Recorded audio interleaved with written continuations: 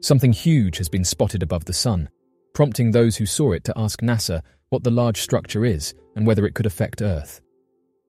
NASA commented on the footage, saying that it's a massive solar tornado that's over 14 times larger than Earth. Those at NASA have speculated that the giant solar tornado measures over 74,000 miles in height and was moving at over 300,000 miles per hour. The footage was spotted by astrophotographer Apollo Lasky, who used data and images from NASA's Solar Dynamics Observatory. Interestingly, astronomers have recently said that there's been a reversal of the Sun's magnetic field, and this could explain some of the activity that's been observed. The Sun's magnetic field is generated by the motion of charged particles within its interior.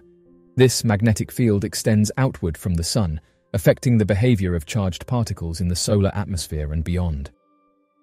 Over time, the Sun's magnetic field can undergo significant changes, including periodic reversals where the orientation of the field flips. During a magnetic field reversal, the Sun's north and south magnetic poles switch places. This can have significant effects on the behavior of the Sun's atmosphere, including increased activity such as sunspots, solar flares, and coronal mass ejections.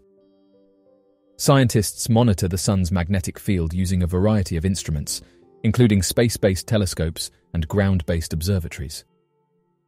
Scientists have said it's important that NASA and space observatories monitor the Sun's activity, saying that events like solar flares can cause huge disruptions on Earth. Solar flares can have a variety of effects on Earth, some of which can be damaging. When a solar flare occurs, it releases a burst of energy and charged particles that can travel through space and interact with the Earth's magnetic field and atmosphere. Solar flares can release high-energy particles such as protons and electrons, which can penetrate the Earth's atmosphere and pose a radiation hazard to astronauts and passengers on high-altitude airplanes.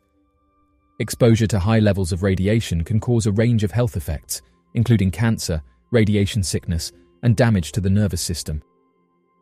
When a solar flare interacts with the Earth's magnetic field, it can create electrical currents that flow through power grids and disrupt the operation of transformers and other equipment.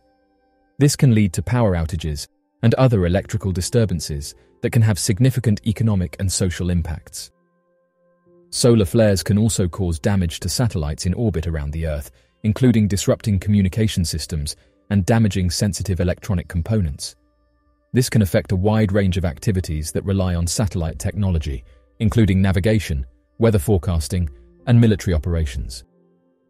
While not damaging in themselves, the beautiful aurora displays that can result from solar flares can interfere with radio communications and other electronic systems. Scientists and engineers monitor the Sun's activity closely to predict and mitigate the potential effects of solar flares on Earth. Space agencies like NASA also have spacecraft and monitoring systems in place to detect solar flares and warn of potential hazards. A star 4,566 light-years away has just erupted. A star from the constellation Ophiuchus has erupted, and even though the star is about 4,566 light-years away, you could have seen it with the naked eye. The star, RS Ophiuchi, was shining 7 magnitudes brighter than usual. Nova, or the eruption of a star, are extremely rare. This nova was even rarer as it was a recurrent nova. This means that this star erupts periodically. Only 10 of these stars have ever been found in the Milky Way galaxy. RS Ophiuchi last erupted in 2006, so it was due for another nova, as it usually has one every 15 years. But what causes these eruptions? First, it's important to know that RS Ophiuchi is a white dwarf binary star. Because it is a binary star, it is in close orbit with another star. In this case, the other star is a large red giant. As the two stars spin around each other, hydrogen is drawn off the giant star by the smaller dwarf star. As the hydrogen accumulates on the surface of the white dwarf star, it heats up. As it heats up, the pressure and temperature can become too much, resulting in a thermonuclear explosion called a nova. If there comes a time when the white dwarf planet accumulates so much mass from the red giant, it may become unstable. If this happens, it will explode in a type Ia supernova, which will end the binary relationship between the two stars. But that has not yet happened to Rs Ophiuchi. The small star is still spinning around its red giant. Scientists predict that it will be another 15 to 20 years before the small star can build up enough hydrogen for another nova eruption.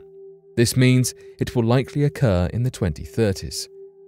One of the most extended gaps between the novas happened between 1985 and 2006, with a 21-year gap. This means that the next nova could happen over 20 years from now, but then again, it could also occur in the next decade. The longest gap was from 1907 to 1933, a 26-year gap. Every star eruption teaches scientists more about our universe. Hundreds of billions of galaxies in the universe. The Milky Way galaxy is undoubtedly the most famous galaxy.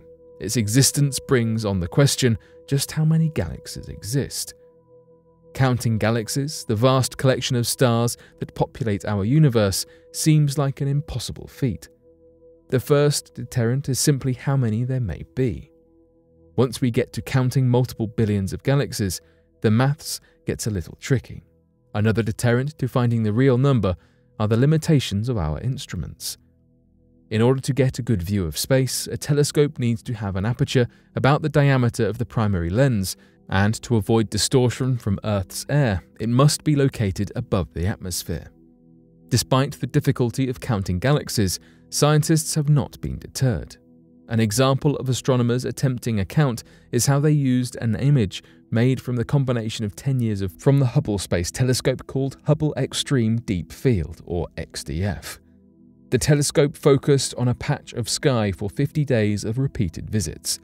Through many hours of collecting faint light, the XDF was able to detect thousands of galaxies, making it the most in-depth image of the universe ever taken at the time. The Hubble Space Telescope had been an incredible source of information for astronomers in its 19 years of shuttle missions.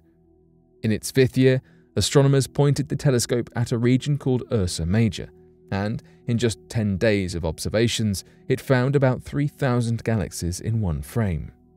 Hubble was also pointed twice at a spot in the Fornax constellation and at a portion of the ultra-deep field. With each experiment, thousands of galaxies were detected.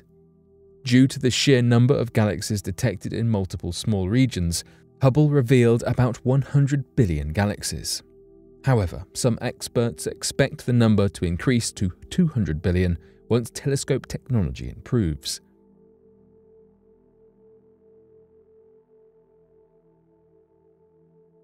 But what do you make of these recent discoveries?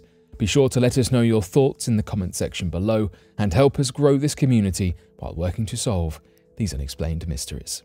Thank you for watching, and don't forget to subscribe for more videos.